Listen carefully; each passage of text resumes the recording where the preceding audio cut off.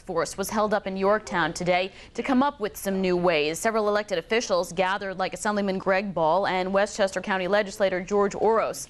They want a law passed that forces sex offenders to stay at least 500 feet away from schools and churches and other places where young children gather. In Putnam County and in Rockland County, they do have this law. They do have this legislation that's written, and we need to get it here in Westchester County ASAP. According to the task force members, typical sexual predators of young children are repeat offenders.